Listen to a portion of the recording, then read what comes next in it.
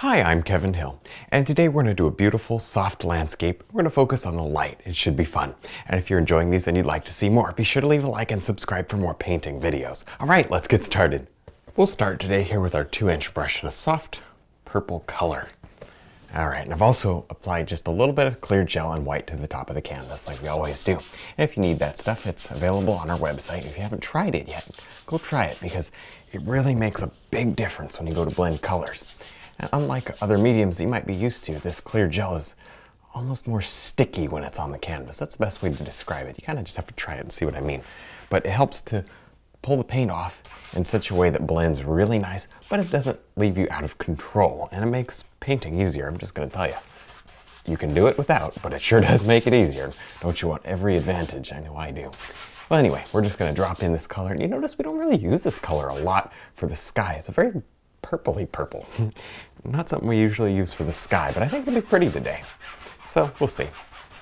And maybe as we go to the left, I might just sneak in. Sorry about my kind of messy palette. You know how it goes. Kind of hard to, it's just getting old. This palette needs to be changed pretty soon. I might just add a little yellow to this color, just to warm it up on this side. Now you can see I'm loading up here with a little bit of green. Let's just start working on our background trees. I put a little water in there with the same colors. And actually, tell you what, let's go ahead and maybe draw in a couple of tree trunks while we're going. Just a few right out like that. And we'll just do a couple more, just strokes of color to create little tiny distant background trees. And I'll show you something really cool that we can do with these trees. If you want, we can, let me get a little more going before I do. There, see, I put a little more purple in there. I just thought that would look nice. Oh yeah. Great, see, very, very impressionistic here. You don't get points for neatness yet. There. That looks good, but let me show you something cool you can do. You can just take a detail round brush, grab a little white, grab a tinge of yellow, but mostly white. And watch this, I love this sort of thing. Just maybe wipe a little bit out of the brush, but just right on either side of our, make that a little brighter, right on either side of our tree trunk here. See that? Just something like this. It doesn't have to be anything perfect, just like that. And then you just wipe your brush out and then feather that just by touching it. And you create these little sunspots glowing through the background trees. How cool is that? Oh yeah, gotta do those fun things. Subtle, but kind of fun. So feel free to do these. You know, you can develop a tree trunk where there was none. And really just helps you really get a nice professional looking effect here when you do this sort of thing. So maybe try playing around with this. Now let's create a lot of mist back here. This is a painting that needs it, I think. So I got my little blender brush, and I was using just white, but I tell you what, let's go with a touch of our yellow and white. I think that'll just be nicer. Oh yeah, it is nicer. So I have a little bit of both, I guess. There, just really just turn it in circles, you know. Kind of wind your way around this painting. That looks pretty good. There, creates that nice depth, and honestly, you can maybe just take a little touch of purple. Yeah, let's do some purple mist. See, you don't want to just go one dead color on your mist. You want a lot of colors. There. So we got a little purple. That was not something I was planning to do, but I think it's something that's worth doing. So there's your purple mist. Float that in and around. Oh yeah. Bring that up. This is a nice little brush. It gets the job done pretty quick. It's a decent size, very manageable size. I like it a lot. It's a good little blender brush. There. So you see, we don't spend too long on the details here in the background because you end up losing quite a few of them. And then what we'll do is we'll build out more trees in front of this. And you may just say, well, here, I'll take that one and I'll pick it out and I'll bring it forward with darks.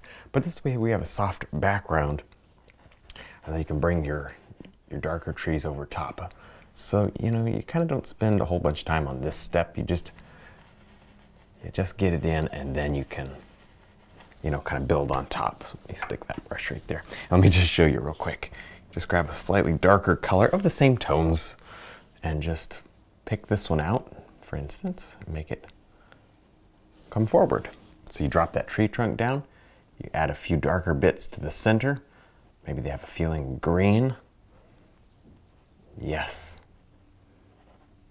And that's the way we're going to build depth in our background today. And we're going to come forward doing that over and over again until we kind of make it to, you know, it looks like we're kind of in the foreground. Leave plenty of the light showing so that we can put our dark, almost black ones right over top and get some contrast.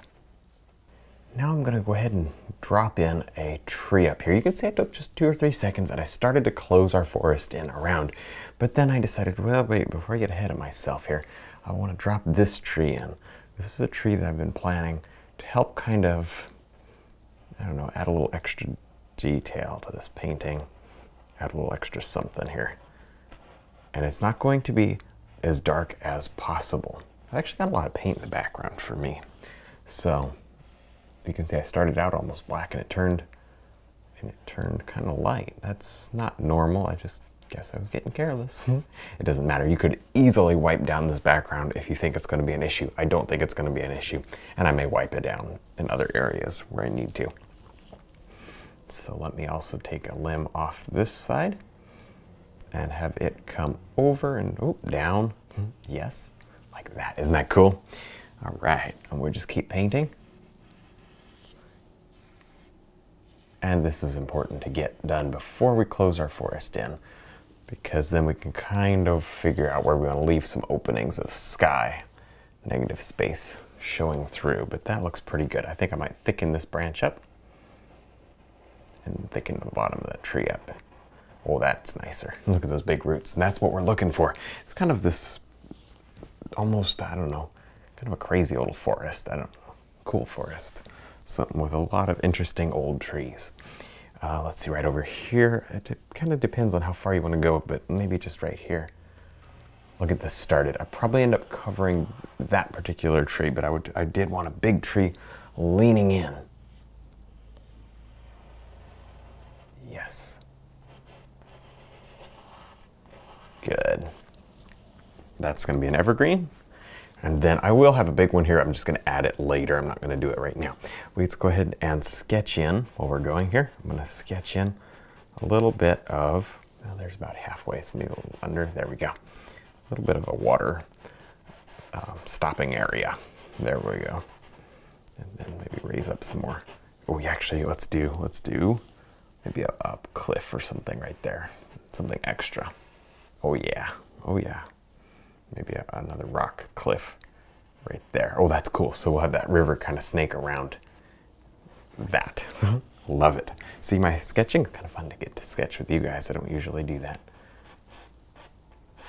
Cool.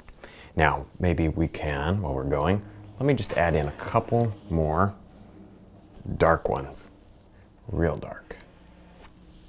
You know what? I've had it. I'm going to wipe the canvas and then keep going. So it gives you a really good idea of, look at how I do stuff. Wipe that area, set down that paper towel, watch the difference. See how it's dark all the way? See these little holes? You get these like textured holes, almost like the canvas is dry, because it is pretty dry. We took a lot of the slippery paint off. That's how you can tell. You get the right amount of paint on the canvas. Cool. Now I'm gonna go ahead and drop in some large rocks down here. I'm just gonna block them in with a little bit of dark, and I'm gonna spread this dark really far, so there's not much paint on the canvas. That makes our detail work so much easier. And we'll probably wipe this off with a paper towel. Now, I want these rocks, so there's about center. I think I want these rocks all the way out. Oh goodness, let's have them way past center. There we go. The reason is I think that it will look, I don't know, more interesting that way and kind of make them harsh.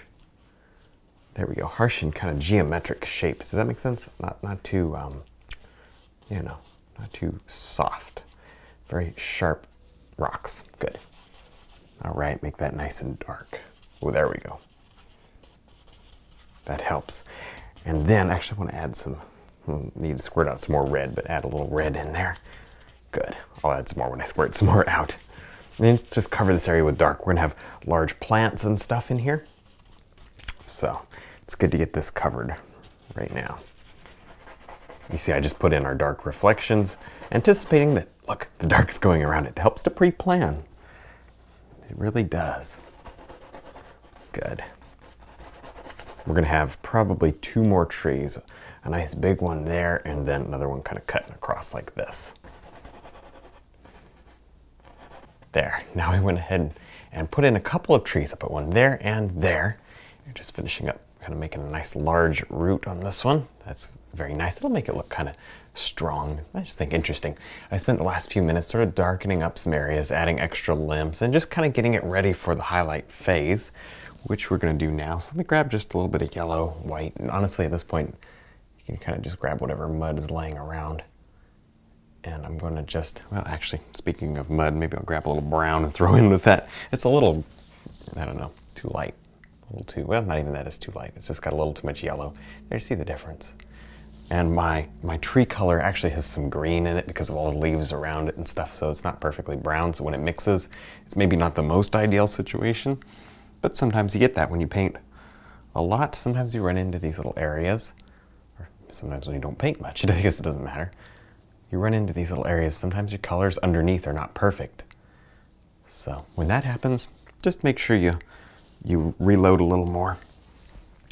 And that way you'll get a nice clean effect and you won't have any muddy areas. Now I just got done smooshing a little bit of light color here on the rocks, and that was quick and easy. Here's the fun part. I'm gonna take my detail round and look at all that paint that I've got on here, because this is the final highlight. You can, I'm gonna say it, you can glop it on thick. When do you hear me say that? Well, it's all right at the very end when you know it's gonna be your final highlight. I'm just gonna throw this out there though. This is pretty much it. Once you glop it on thick, then you gotta pretty much just take a paper towel and wipe it off if you need to make any big changes to it. Otherwise, it just turns to mud, you know. It's worth that extra second. So glop it on and then kind of wipe your brush off and then do just like I'm doing here and blend it around a little. The more you tap it, the more it mushes in and goes away.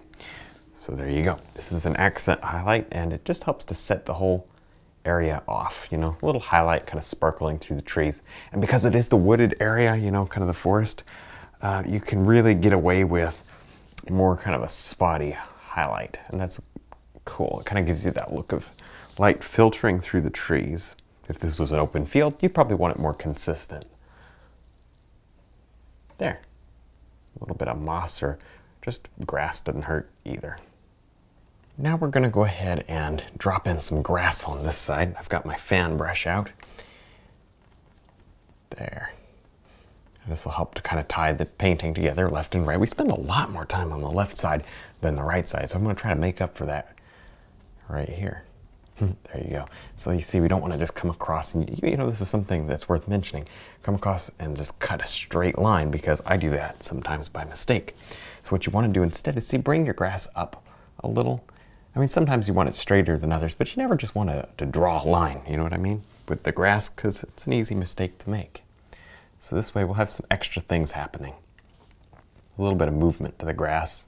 Some of it kind of grows over the edge there. Very important that you get those little variations in there. See that? You can just drop some of it right over the edge. Cool. A little bit brighter maybe. Yeah, there we go. Just do a couple of light little ones. There. Not much paint on this side. Makes it easy. Now I'm going to go ahead and use our liner brush to drop in some great little, you know, tree branches and stuff. It actually looks a touch dark, so I will lighten it up. One thing that I used to do for the longest time was use just black for my tree limbs, or just brown, really dark, you know.